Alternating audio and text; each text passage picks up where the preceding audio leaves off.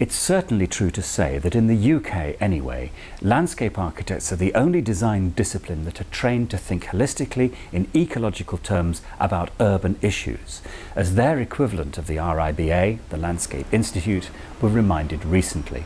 By definition, this is a holistic profession. That brings with it fantastic opportunities, but it also brings with it very considerable responsibilities to think that through in a systemic and strategic way. We are the people who can oversee everything. We understand about people and about place and about the importance of everything working together. This is a proactive championship role that is now necessary for the Institute, and one which I'm absolutely certain will be embraced by the leadership of the Institute and by its membership, given the pivotal, absolutely crucial role that you play in society today. We have to assume a role of leadership within multidisciplinary teams. It's one of the driving aims of the Landscape Institute. We're drawing different specialists into our field now. Engineers who specialise in energy production, energy minimisation, people who talk the language of carbon.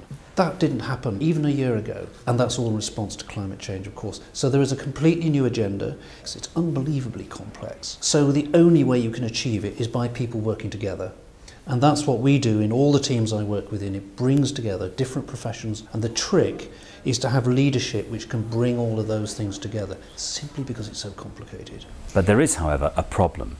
Although trained for this work, many landscape architects find themselves at the bottom of the food chain and shoehorned into a more interventionist way of doing things. Many are a little rusty on ecological design, and few know much about the new biomimicry systems. Others may just not be interested for one reason or another, though I hope they'll always try to make their schemes not so much carbon neutral, as architects are now expected to do, but actually carbon negative, because uniquely they can. But there's another problem. Both landscape architects and architects are expected to design beautiful things. And for the moment at least, the fashion is still for expensive, carbon-hungry schemes. I would think there's one basic way in which it needs to change, and that is to look less at the aesthetic and more at the sort of social, socio-economic, socio-political aspects of what they produce. It's going to be about how the space functions, how it meets the needs of the immediate community, how it looks at issues to do with energy use, how it meets the needs of food production, how it meets the needs of education. And if it looks good, then so much the better. Some designers do that, but there are a lot of other people outside of the chartered professions who already possess many of the necessary skills and could make a major contribution if we could somehow conflate the alternative and the mainstream. So the second thing we can do, almost tomorrow, is to set up an herbal institute, based here in Leeds, why not, to develop and share techniques amongst the design professionals, politicians, growers, businesses, street and city champions, whoever needs them. The Institute will need many links at many levels, with professional bodies, local authorities, colleges, NGOs, community groups and so on. It'll need to have an open door, open source, horizontal policy, and it'll need to employ transdisciplinary rather than conventional multidisciplinary techniques. And it'll need to have permeable boundaries.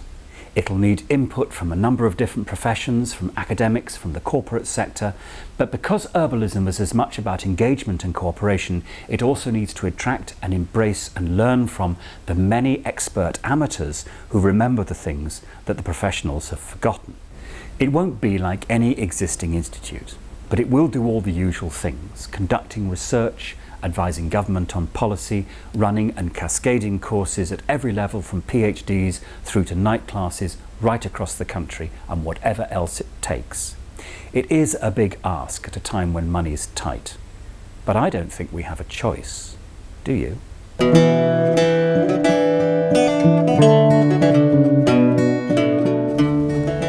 I'm proud to have two Victorian visionaries amongst my ancestors. Neither of them was exactly a utopian socialist, and neither am I, and I'm certainly not a visionary. But I share with Bill and Ben, yes, those really were their family names, a belief that major social change can be achieved, and quickly, if the need is sufficiently great. For many people, the word utopia means an unachievable ideal, and it's certainly true that most of these ideas, from Karl Marx right back to Plato, have failed because they relied too heavily on altruism and they were defeated by the selfish gene. But this time, it's different. This time, for the first time ever, it's not about altruism or ideals. It's about survival in a very grim reality. We need what I call utopian realism. That is, we need to think beyond the world as we see it at the moment. You need an element of utopian thinking. If you look at a city, or for example, you think, how could it be radically different?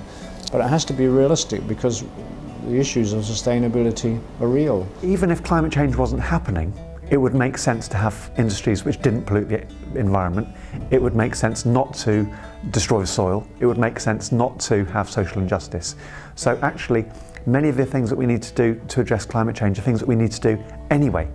So really, actually, it doesn't matter if you believe in climate change. Do you want a better planet? Do you want a better future for your children and for yourself?